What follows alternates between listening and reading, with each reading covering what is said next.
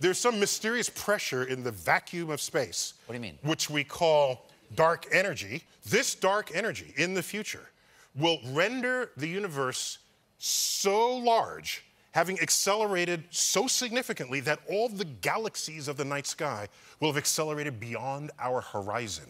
What? And all the galaxies are the source of our knowledge of cosmology, of the Big Bang. Everything we know about the history of the universe comes to us from these galaxies. If they accelerate beyond our horizon, the next generation of cosmic explorers will only have the stars of the Milky Way to think about.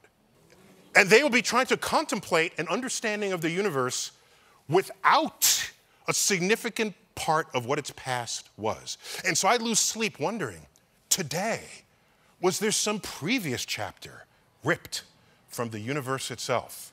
And here we are.